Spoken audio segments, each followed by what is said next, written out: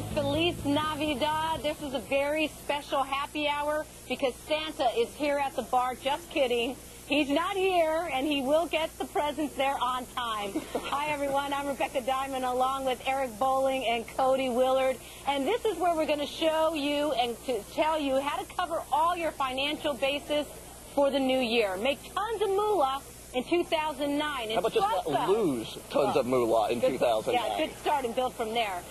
Trust us, folks. It's possible, seriously, to make some money next year. We've assembled an all-star lineup of money mavens. Let's welcome to Happy Hour Dani Babb, real estate rock star and author of The Accidental Landlord. Welcome back to Happy Hour to John Rutledge, chairman of Rutledge Capital. He could be Santa Claus with all the money he has. And Matt McCall, president of Penn Financial Group. All right, everybody, let's kick off our first topic. This is what we're going to try to get the best answers from you guys. The best way to make money next year, whether it be stocks, mutual funds, 401ks. We know we all need help there. ETFs, bonds, housing, something, John. Make us some money in 2009. Eddie Murphy said politically right now, you too can be a hoe. Because this is, the economic markets are broken, but the political markets are alive, which is why you make money in Caterpillar now, because Caterpillar makes money off the trillion-dollar infrastructure spending. Same thing's true in China and elsewhere. But also next year you make money by knowing the markets are broken. There are too many opportunities. There are time bombs. If you pick the wrong one, you're dead. So stay with what you know how to do. Don't eat out of the other dog's bowl because you don't know how to play the game for the other guy. So stay in the sector and in the stocks that you understand. Always sage advice. Lobo and I, we don't share bowls. I don't go near that place when he's eating.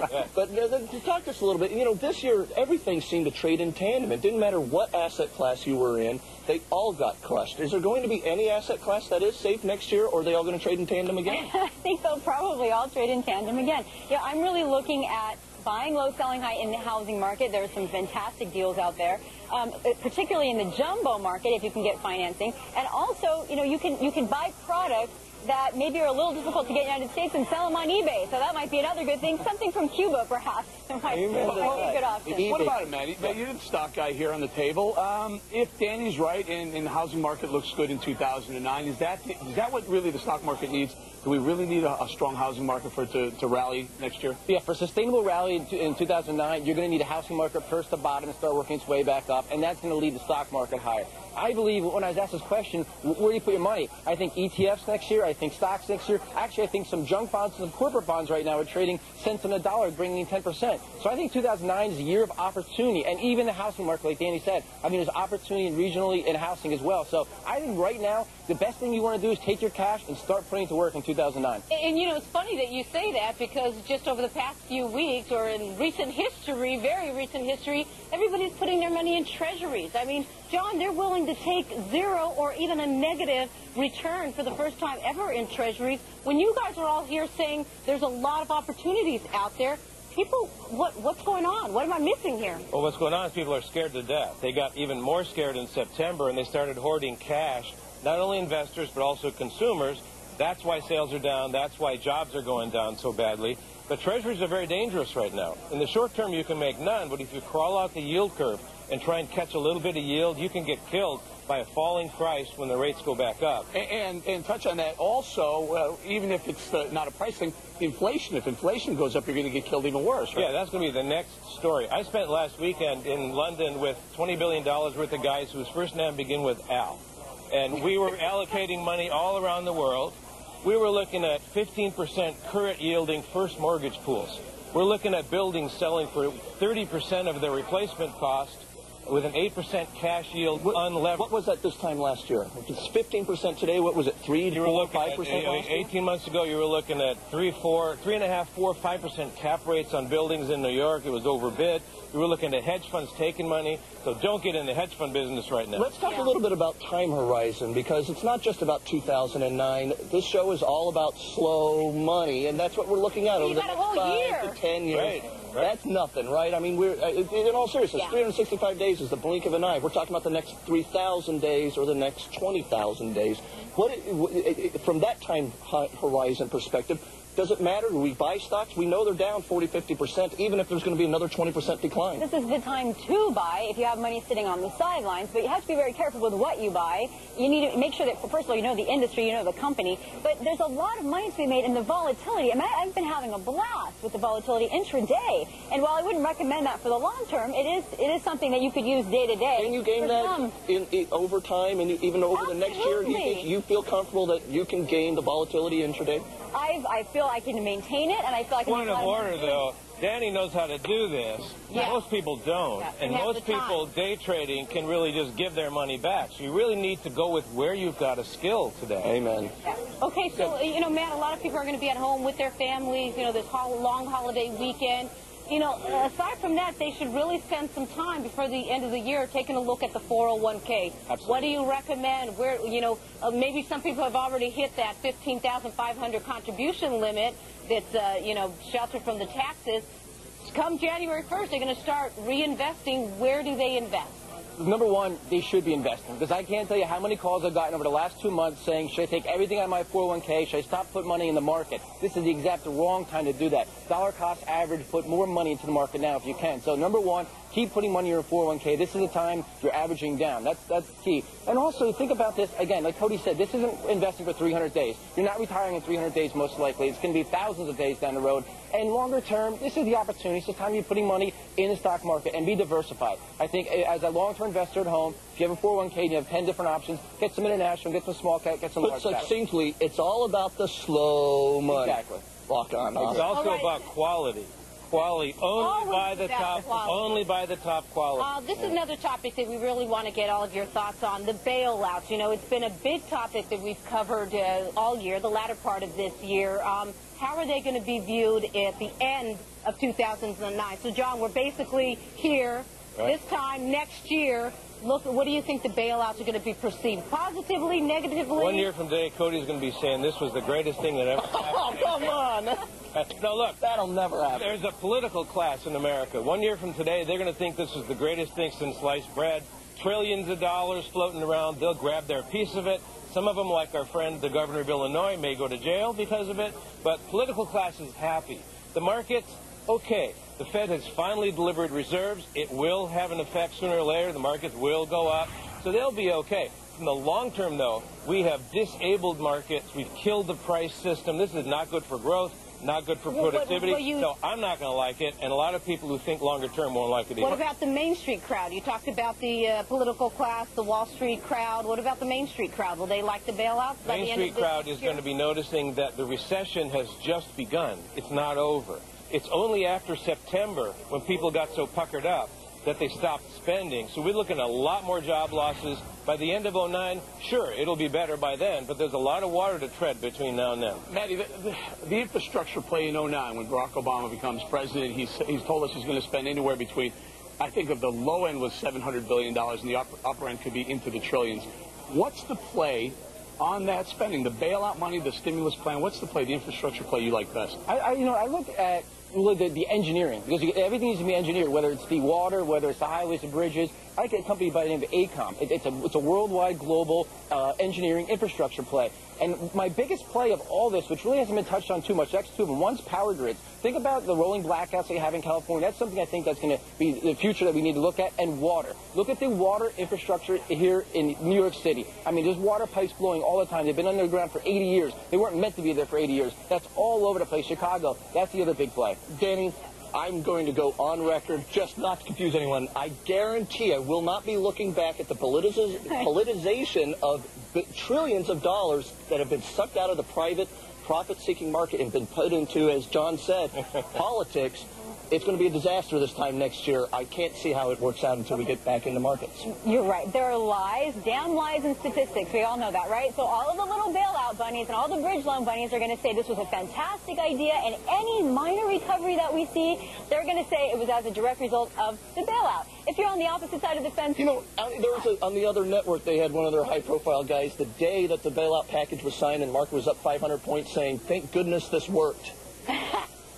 Whatever. It's a little premature. I don't think anyone can make to draw that conclusion. But as Danny touches on, regardless of, we are going to be a little bit better. Things will improve a little bit just because the nature of time. Time heals all wounds, but right? I think things have changed longer term. Yeah, and, people will say it's because of the bailout.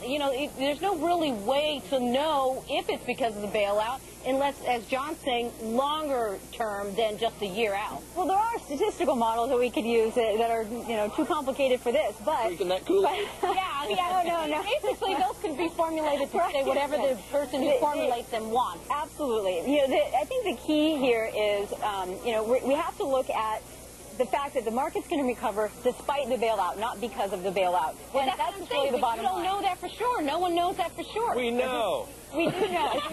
We do this every day for a living. John, let's talk about this for a second. We referenced the Treasury yields going negative at one point. This is actually a little bit of a silver lining, right? We have foreign central banks pumping money into our Treasury Department, loaning us money to form whatever for bailouts. Right. Exactly. Fact number one, central bankers are idiots. They try and target interest rates. It's a stupid way to run monetary policy. Only because the Fed abandoned that in September have they finally delivered reserves. That's what's going to lift us out of this. In the UK, they did the same thing. Rates down, they're going to go with what they call quantitative easing, which is what Japan did in 2002. So the central banks have all cracked, given up on their ideology, and are dumping money in. But John, then you're saying, okay, the central banks don't work and they're not they're setting the interest rates correctly. The market doesn't work right now either. So we're just going to let it free fall and let the market take over. The markets do work. It's just going to be at a lower price. It's broken right now. We were talking about electricity grids. Everybody knows that from time to time, grids fail, and it goes dark. We call it a blackout. We are in a blackout of the capital markets right now. That's why the bid-ask spread for assets is like this, and that's why you can't transact now. That's why I said earlier, you can make a killing on a top-quality asset from a troubled seller right now.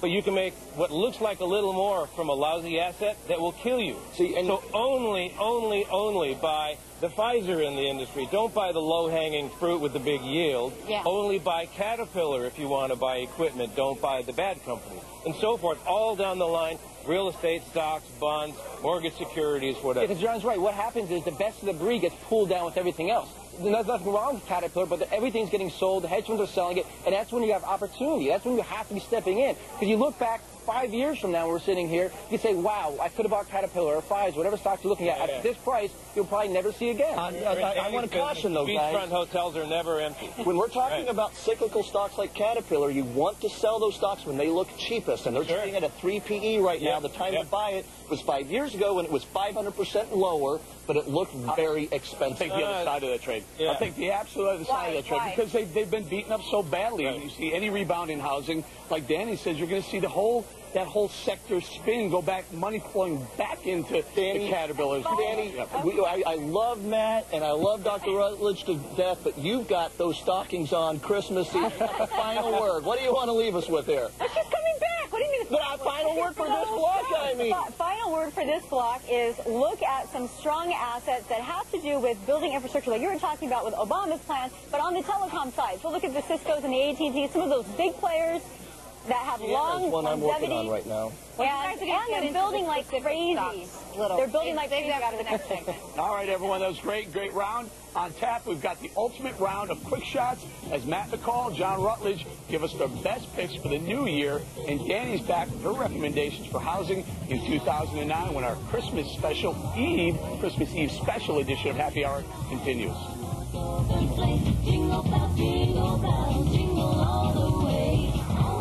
Okay, thanks so much.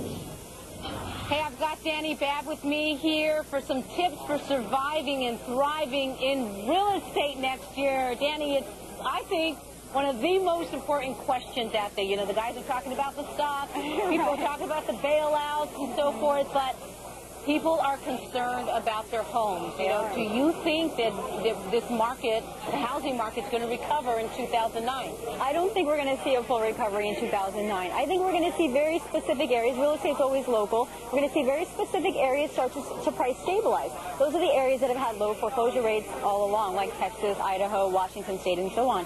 I think we're going to see exceptional bargains, though, in the places that boomers are moving to, which provides a potential opportunity for those that are willing to hold out for the long term. You know, the problem that I see there is that, you know, it's that whole where if you do want to sell if you do want to buy a house, you know, say if I use myself for example, you know, I want to sell my apartment and buy a house, you know, with a backyard and everything. Okay, well, it's going to be tough for me to sell my apartment so I can upgrade and buy a bigger house, and as well.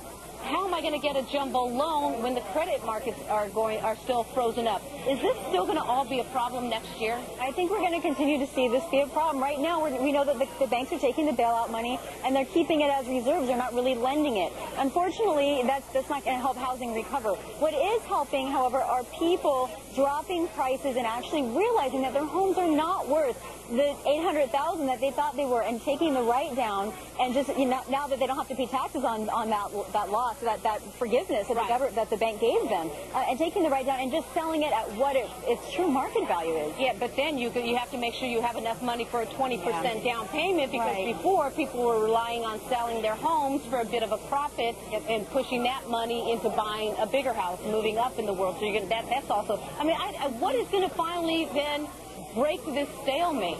I mean, what's going to finally help the housing market recover? Is it going to be some of these programs that the government wants to do, an interest rate at 4.5%?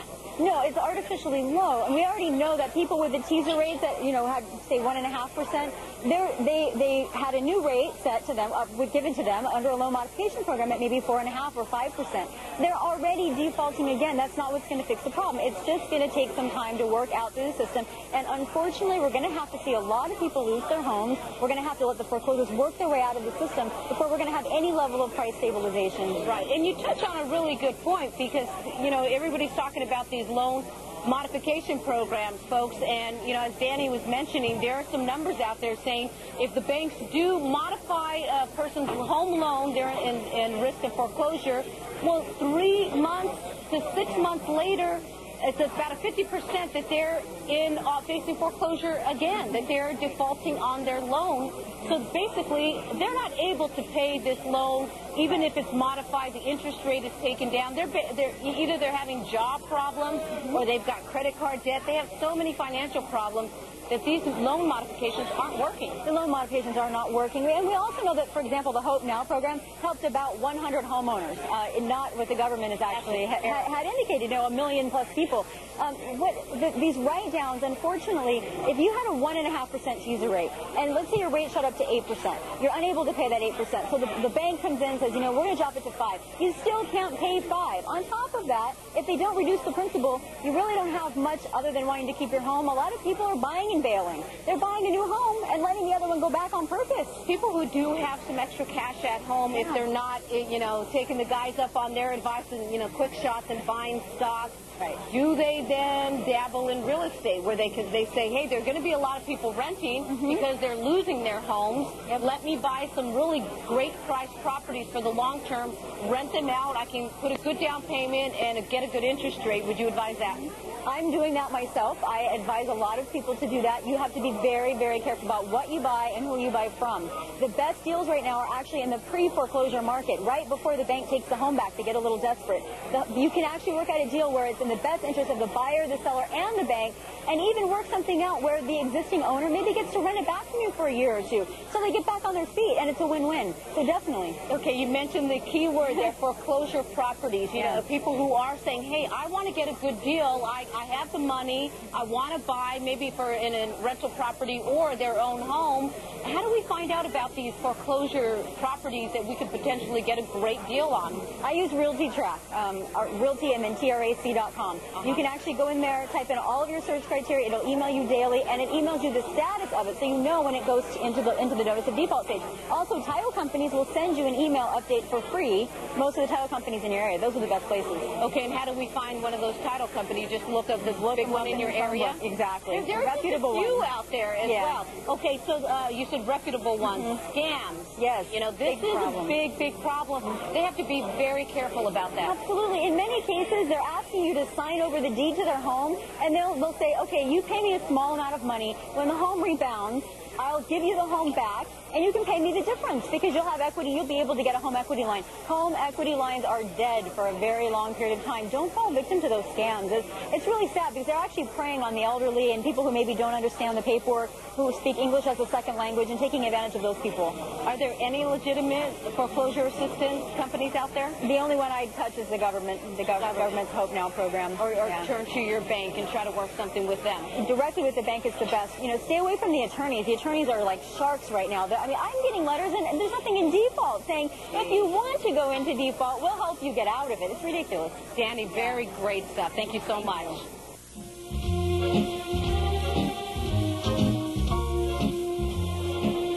Wow, look at how great the New York Stock Exchange looks on this Christmas Eve. The markets are closed Christmas Day, everyone. Welcome back to Happy Hour. This is a very special Christmas Eve presentation. We are here helping you make some money next year. Save your money. As Cody says, not lose any money. And this is seriously, our gift to you. Free financial advice. So make it good, guys. And take it for what it's worth. Here is our all-star panel. John Rutledge, chairman of Rutledge Capital. If you follow this guy, you could be as rich as he is. Matt McCall, president of Penn Financial Group. Ditto there. And Dani Babb, real estate rock star and author of The Accidental Landlord. Okay, now we're going to put everyone on the spot and get some hard targets, some actual numbers for the Dow, NASDAQ, and housing by the end of 2009. All right, predictions, Matt, where would the Dow be, the NASDAQ, and housing? I think Dow, we're looking at 10,800, which doesn't sound like a lot because we were much higher in 2008, but it's about 25% move from where we're ending That here. sounds like a lot. I'd be happy with 25% move. And from the bottom, it's going to be about 35 to 40%, which is typically the type of rally you get 1 year after recession ends from the bottom, which I think will end this year. So I think it's, historically speaking, is good. S&P about 1,100, NASDAQ about 1,900. Again, around 20-25% for the year. Okay, and then housing you're predicting will bottom in 2009? I think housing will bottom regionally. And I think I'm actually looking for real estate in 2009 in Manhattan, believe it or not. And I think in Manhattan in 2009, in the next 6 months, and Dani knows this better than I do, I think it's going to be a great opportunity to start putting some money to work. Okay, Dani, you're next. Prediction. All right, Dow 11,000, pretty close to my partner here. NASDAQ 1,500, S&P 900. I think that we're probably going to see another 10 to 12% drop in housing across the board if you're looking at just a standard index. Particular areas, local areas like Texas, for example, I think we could continue to see small marginal increases. Okay, we'll get to the guys after, but let's hear Mr. Rutledge's prediction. Well, 401ks are now 201ks. Yeah, tell me about it. This is going to be 12K for the Dow. So I think you've got a good bump there because of all the various reasons we've been discussing. I suspect that means the 1,300 on the S&P. NAS maybe up 20, 25, maybe I think probably less than the Dow for the entire index. And housing, if you can go out and find the right asset, you can double your money next year. But you've got to find, like I said earlier, I know a building in New York, Class A, almost all occupied, 8% cash yield. You can hold it forever, no debt, selling for a third of replacement cost. That's a slam dunk no-brainer, but you've got to get in there and do that deal. You've got to know the market to do it. This is not by the index real estate market. This is a sharpshooter's market. Dani, what about there's specific markets? You said across the board you think it's going to be fairly flat for the whole year, but are there specific markets that will tip your hand as to a recovery in housing? Is it Miami? Is it California? Which one's the most important to you? Okay, for long term, if we're really talking, the 3,000-day mark, I think that we need to look at where the boomers are moving. Florida, Colorado, for example, Nevada, Arizona, California, the Sun Belt states. In the next year, I'm looking at Idaho. I'm consistently looking at Texas. The mid part of the country is holding stable but not growing rapidly. There are areas in California, if you can get in, Orange County, some parts of Los Angeles County that are doing well. There are some parts to stay away from, Riverside and San Bernardino County, San Diego County not doing so well. It's really, really local. Eric, Rebecca, throw out some targets.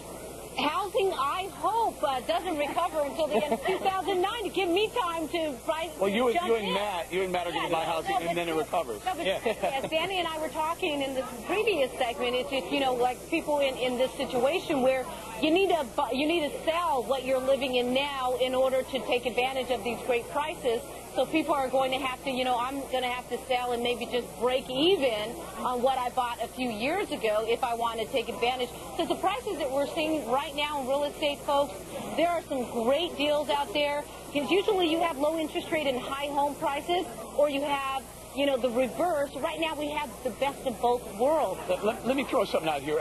Eventually, all this stimulus and all this money that's being thrown at the housing market, all the different various markets, I really think that there's an opportunity to make some money by buying an ETF, a housing ETF, XHB. It has many of the major home builders in the United States.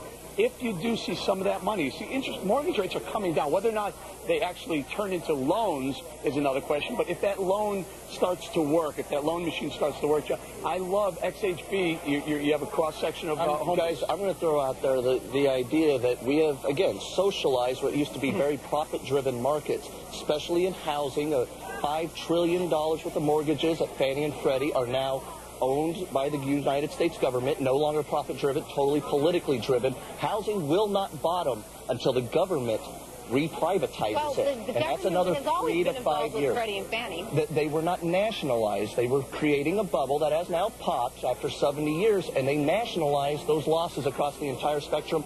And for the record, let's hit the stock markets. I think we'll be lucky to be flat from 8,800 this time next year, but throughout 2009, I will be buying stocks slowly but surely, because 3,000 days away in 2019, John, I'll be making money. Something to think about here, Cody. My buddies in the hedge fund business that are traders would much rather trade against the American government than against Carl Icahn or George Soros. You've got the big elephant in the bathtub now. There's an opportunity here to play this for the opportunities created by these government meddlers. They're diddling in the mortgage market. They own preferred stock with the agencies. We don't really know quite what the rules are for that yet. As the rules change, you get big spikes in prices up and down. So I think there's opportunity. It's not good long-term for the country opportunity, but you can trade against Uncle Sam and make money. Tough. I don't know, guys. Be careful out there no matter what in 2009.